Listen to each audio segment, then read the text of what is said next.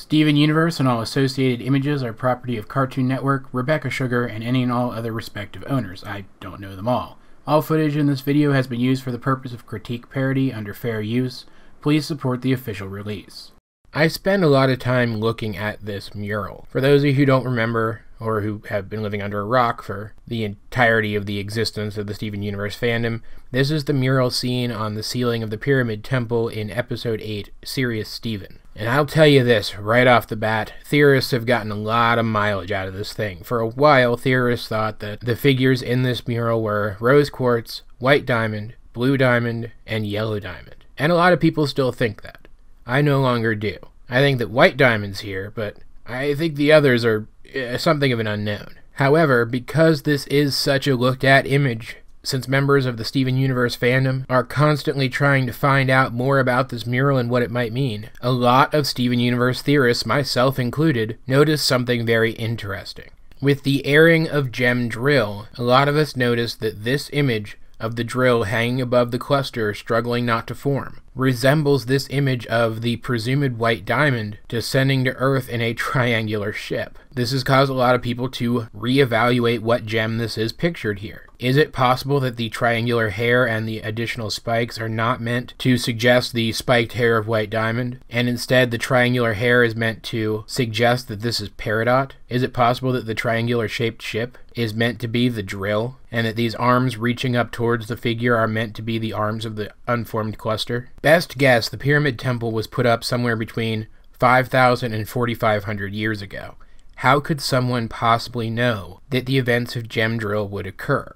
Is it possible that this mural we've been looking at as a piece of history, as a recording of history, is in fact a recording of prophecy? Well, yeah, it is entirely possible that gems could see the future like this. Garnet sees the future. Yes, she sees multiple possible futures at a time, and has to use statistics to work out which future is the most likely to happen. But remember, back in the answer, before Sapphire realized that choices could change her visions, she just assumed that the first future that she saw each time she looked, the most likely future, was the one that was going to happen. What if something similar happened here? What if some future vision-equipped gem on the homeworld side looked far into the future, saw these events happen, and without realizing what they were, what exactly they meant, in some way influenced this mural to be made? Technically speaking, it is possible. However, I find it highly unlikely, and I'm going to discuss why. First of all, if we go from left to right here, which is presumably the direction that our eyes are supposed to go, considering that this show is storyboarded by people who read, write, and speak English, we can see that the next panel here shows rose quartz fighting someone. I've theorized this gem to be Lapis Lazuli, but we now know Lapis Lazuli's backstory and that she didn't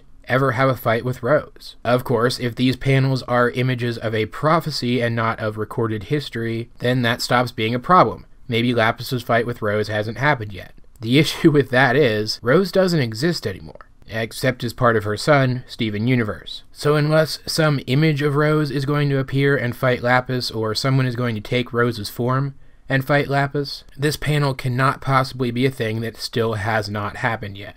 It has to be something that took place in the past, and the other gem involved simply isn't Lapis Lazuli. Of course, it could still be Lapis, and it could still be a depiction of the future. As previously mentioned, gems do have the ability to project holograms of other gems and to take on the form of other gems. However, the number of contrivances that would have to come together for this panel to be something that takes place in the future rather than the past is just too high for me to say for sure that it's true. That said, this fourth figure here, off to the right, has long since been theorized to be Yellow Diamond. And yeah, it does bear some superficial similarities to Yellow Diamond, and yeah, the background to its panel does appear to be vaguely yellowish compared to the rest of the mural. Is it possible that it's Yellow Diamond? Sure. If that's the case, then this very definitely could be an image of something that takes place in the future of the show. Yellow Diamond is coming. She is going to come to Earth eventually, and this could be a depiction of that. I guess what this boils down to is, I don't think these images are prophecy. I still think they're depictions of historical events. But I also can't dismiss the possibility that they are depictions of events yet to happen in the series. So I'm going to keep an eye out for any suggestion that the events in these two panels might still be yet to come. And I invite all of you guys to do the same.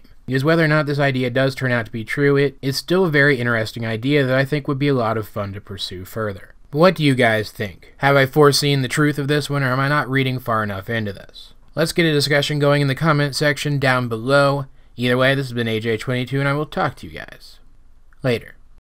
Do you have a theory idea or merely a musing about the show that you'd like me to discuss? You can head on over to my Facebook page and send me a message detailing your ideas, and if I find them interesting enough, I'll be sure to respond. Or you could head on over to my Tumblr page and send me an ask. If it's not something that I've covered before, I'll be sure to answer. If you are on Facebook or Tumblr, I also recommend that you like and or follow me there as well to keep up to date on all of my content, as well as any supplementary content that I might post on either of those sites. And if you know anyone on Facebook or Tumblr who might find my content interesting, please share it with them. I'd really appreciate it.